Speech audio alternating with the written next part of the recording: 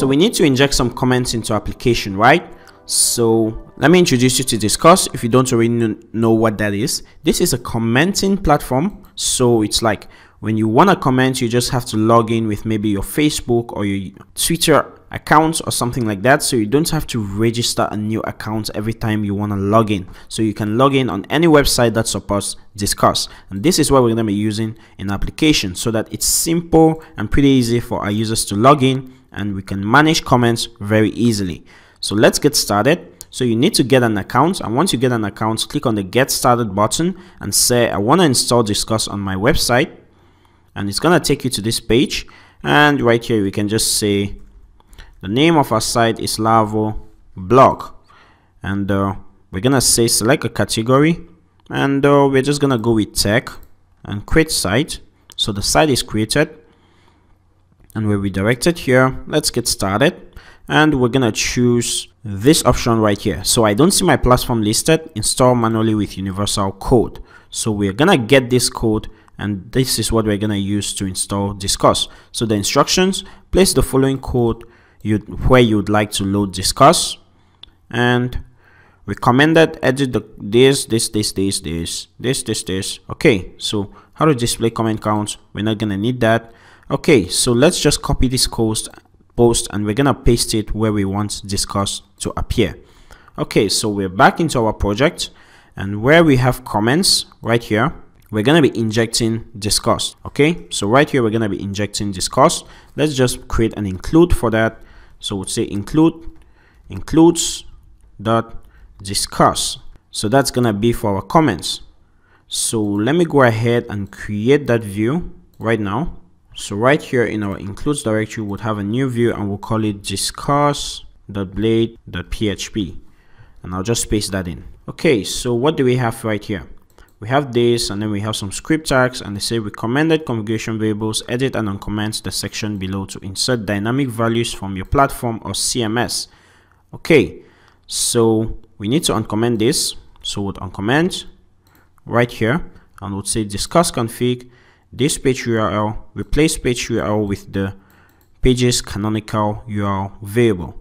So what we're gonna have here is actually an echo, and we're just gonna echo out the routes page right here. So we'll say this is post.single, and this is gonna be the slug of the current post, and right here our identifier is gonna be the slug. So we're gonna just say post right here, and we'll echo out the slug. So we'll just say post right here, then slug. Okay, and this is just so that we can have unique data. So we don't want the comments on one post to be the same as the comments on another post, so we're gonna have this.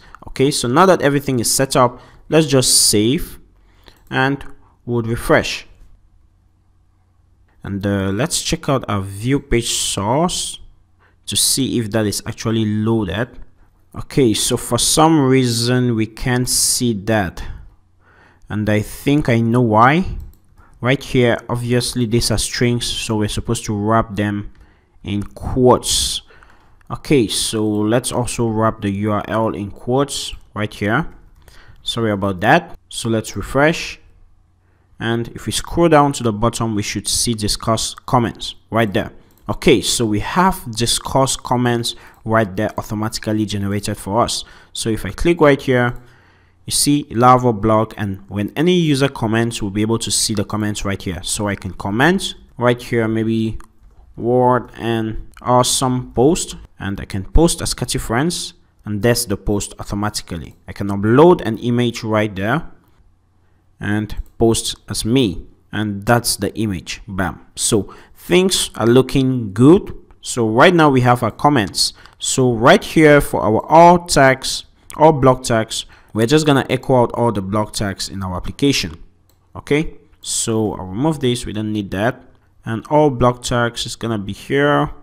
I'll just put some break tags so that it can be a little bit away from our Disqus comments. And right here, rather than having all of these, I'm just gonna loop through one of them and echo out something. So I'll cut this out, and I'll say for each tags as tag, and for each I'll just say paste this in, and this should be tag tag right here, and we need to obviously pass this tag data from our controller. So we'd say pass in all the tags also. So we'd say with tags variable, and this is going to be tag all. So if I refresh right there, we should have just one.